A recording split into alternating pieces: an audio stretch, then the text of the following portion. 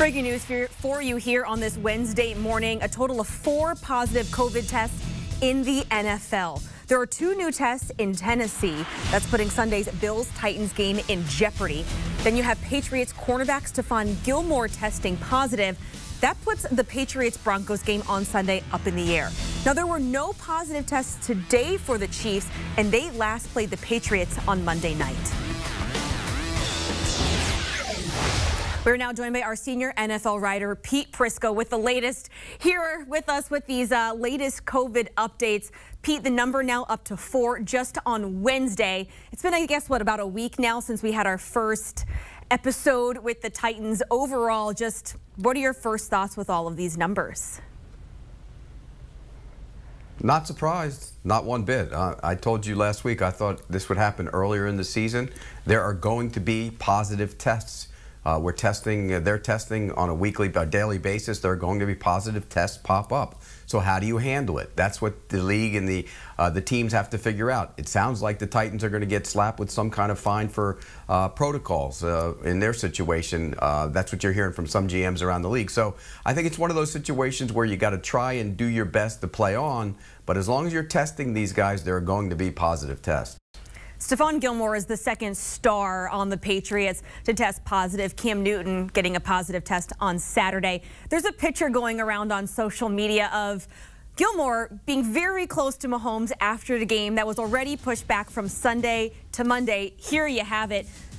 Knowing the little bit we do know about COVID, this is obviously a very fluid situation. When he got it, could he still have been spreading? What do you make of this situation and this picture?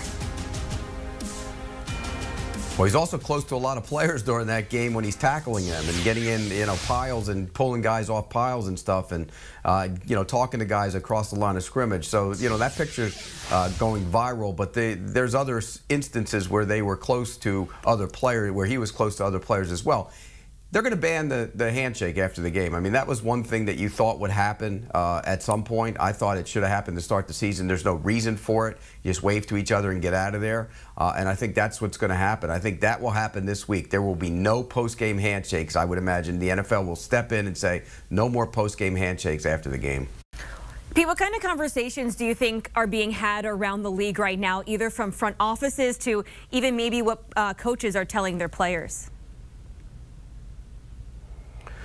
Well, follow the protocols, but when you're testing everybody and say you bring in a guy and he tests positive and then it spreads through your facility, then you're going to have all kinds of problems. So I think they're saying be as diligent as you can. In the league office, they're trying to figure out how you can play a season, a competitive season, one with competitive balance, and move forward. They might have to move, the playoffs back. They might have to use week 18 as a filler week, if that's possible. Move the Super Bowl. I mean, the week between the Super Bowl and the championship games wasn't always there. When the Raiders played the Bucs, they didn't have a week in between, and you just flew and you went. And I can remember doing that many a time, going to a championship game, flying back across the country and doing a Super Bowl. So there are options, there's possibilities. I think they're going to try and do everything they can to finish the season. But these tests are going to pop up. From the rest of the year, they will have positive tests popping up all across the league. We know Tennessee having 2 more positive tests, and it looked like they were going to be good to go to get back in the building because they didn't have any positives on Tuesday. You mentioned that they might be facing some sort of punishment because breaking some violations of COVID protocols, something we're waiting to see. What is the mood in that building? For me, it feels deflating that they were so close, and the situation there in their building, can that still be a learning point for these other teams?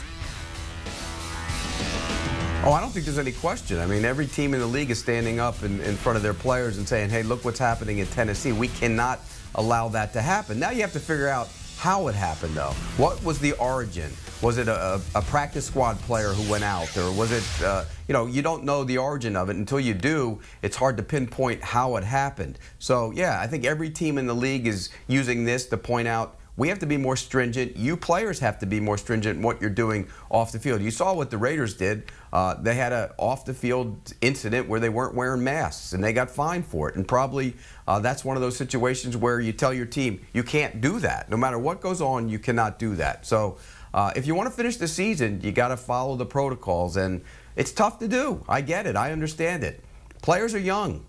They want to get out. They want to do things. They can't sit in their house cooped up all the time. But if they want to finish the season, based on the protocols the NFL has put in place, they have to do everything they can to make sure that they do not contract the virus. As you said it, we knew the Patriots and the Titans having positive COVID tests, but it's the Raiders that have a new one. But this week they did have 10 players fined for attending that charity event without face masks. They just played the Bills. They're set to play the Chiefs. What is the status out there in Vegas with their situation? Excuse me, they just played the Bills. They're set to play the Chiefs. I mean, it's not shocking that there's another one, but this is just, Pete, another wrinkle, a major hurdle for the NFL to have to get over.